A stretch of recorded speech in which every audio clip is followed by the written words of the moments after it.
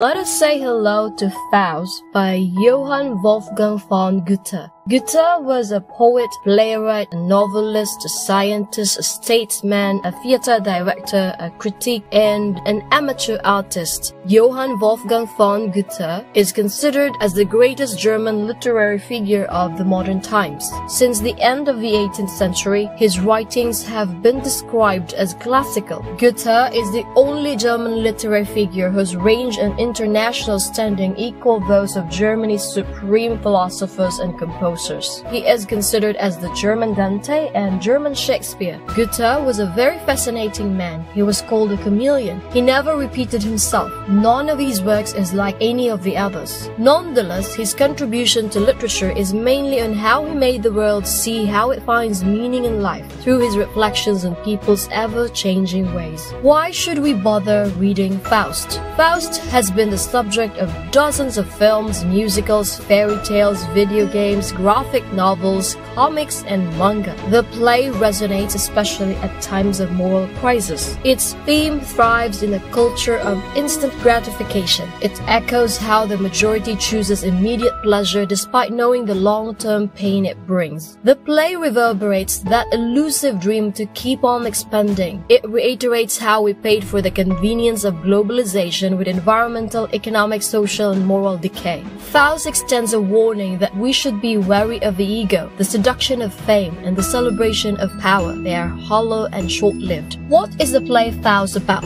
Part 1 focuses on love. The play opens showing Faust sitting restlessly. He had gotten tired of studying almost all possible subject areas. He had gotten tired of discussing books. He was about to end his life when he heard heavenly music and found inspiration to continue living. A little later, Faust and his assistant Wagner were taking a walk. As they appreciated the beauty and harmony of the natural world, they noticed a black poodle circling them like a swirling fire. It followed Faust back to his study, the setting of the opening scene. Then it revealed itself, the devil Mephistopheles. The pessimistic and restless Faust made a pact with him. In exchange for a lifetime service to make him absolutely satisfied with life, Faust is to give the devil his soul. Using Mephistopheles' cloak, they rode through the air to Leipzig. After providing free wine which turned into a terrifying fire, Faust fell in love at first sight with Gretchen. Of course, the devil made sure that they would fall for each other. To consume their love even before marriage, Faust instructed Gretchen to give her mother a sleeping potion which led to her eventual death.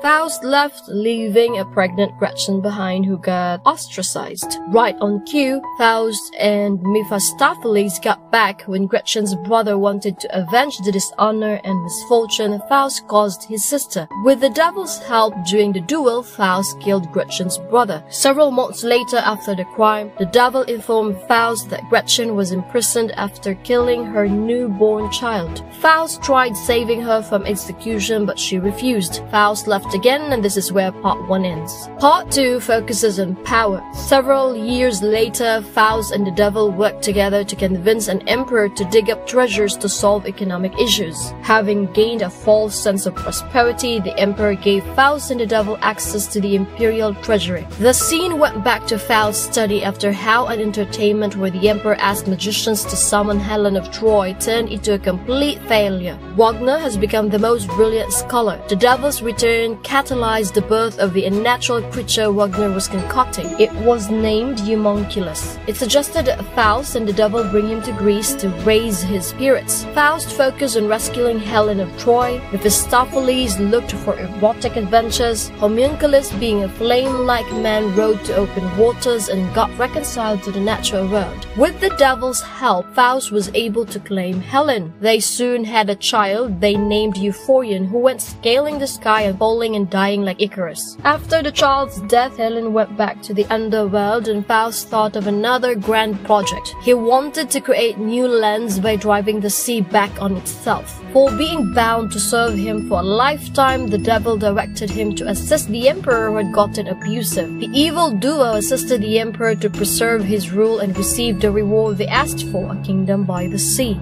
Several years later, now at age 100, Faust was nearing his death. He was about to achieve his goal when an old married couple refused to give him their tiny property. For one more time, the devil helped Faust get rid of them. When assailed with guilt, Faust had himself blinded and continued working on his project, even building a canal to drain a contaminating mire. When the devil Mephistopheles was about to take his soul, the heavens intervened, destructing the devil with lustful thoughts. We end this video lesson with a famous Faust line. Oh my, but all is long, in our life is fleeting. Take all subscribe to my channel. See you in our next lesson. Take care, stay safe.